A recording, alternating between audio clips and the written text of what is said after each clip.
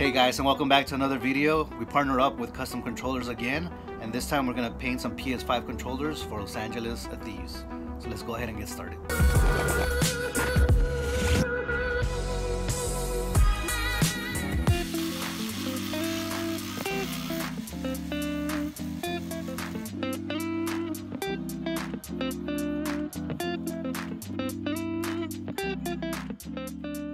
So with any controller project, I'm going to go ahead and sand it and clean it first and organize all my pieces. I figure out the size of the touchpad, this way I know exactly how big to make my stencils. Always use alcohol to clean your items, and also don't forget to use gloves so you don't put oil on the product. There's electronics in the bag, so I just went ahead and taped those up so they wouldn't get damaged. The star of the project is always the base coat, and this Autoborn sealer works really good. I highly recommend it. You can use regular aerosol primer, but I tend to find out that that's a little bit too thick for this particular project. I went ahead and sprayed all the items since I already had the paint or the primer in the airbrush, and I'm also working on other designs besides this particular one, so you'll probably see a couple of other different controllers in this video. You can see the difference before and after applying the Autoborn sealer. Don't forget to hit the edges, this way the paint doesn't peel from those areas when you're putting the controller back together. The way I prepare the Autoborn sealer, I do about 75% Autoborn and then 25% water, and I mix it together. Kind of tends to look like milk, and you want that consistency so it sprays nice. After the sealer, I'm going to go ahead and apply the color. We're going to do small thin layers of color and making sure we dry in between. This way the paint really sticks on that plastic. Guys, and we can paint just about anything, so jackets, hats, you know, you name it, we can probably customize it, brand it, paint it. So if you have a special project, just let me know.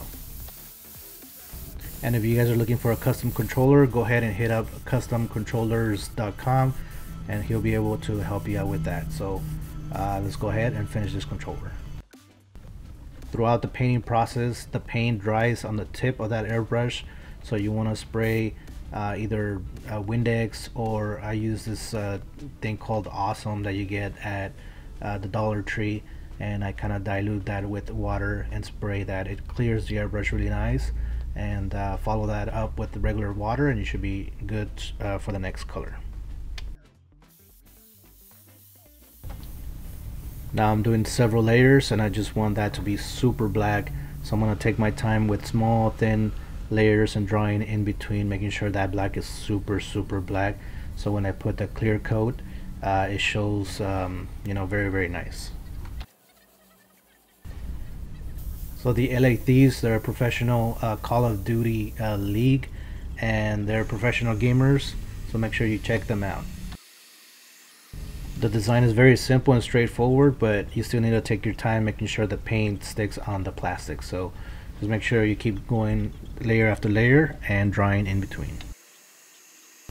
So besides painting, I do graphic design, and I've been doing this for over 30 years.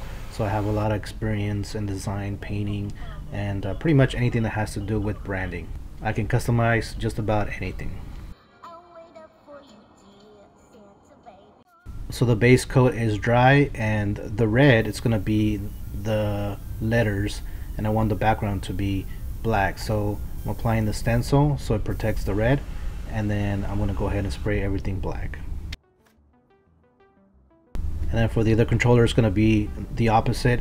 So we're going to start off with black and we're going to spray white. So you can see here that I'm now unveiling the black underneath the stencil. You want to remove your stencil as soon as you can, this way the paint doesn't completely dry on you. Otherwise, when you start peeling that stencil off, the paint might come with it. So it's happened before, and just watch out for that. So try to do it as soon as you can. Having a plotter or a Cricut really helps with stencils, but if you don't have one, you can always use masking tape, and pretty much just taping your item down, taking for example a printout of the logo, gluing that on top of the tape, and then using a blade just following the lines cut, and you can do your stencil that way. It takes a little bit longer time because you're doing it by hand, but it also works. When I was younger, one of my first jobs was a little kiosk at the mall, doing vinyl decals for people. So we had a little stand and people would come over and, you know, pretty much pick out a decal, and I would you know, put it in the computer, print it out, cut it, weave it, and, you know, put transfer tape on there and sell it to them. So that was my first job, which is kind of fun. And there you go, guys. The last thing was to paint Los Angeles on the top and gloss the whole thing, so I think it came out really, really nice. What do you guys think?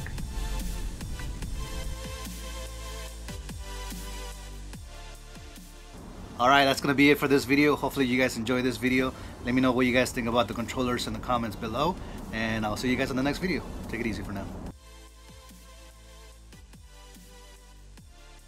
If you're interested in branded merchandise for your company, we do sell in bulk, or if you're looking for a single item, we sell hand painted gifts.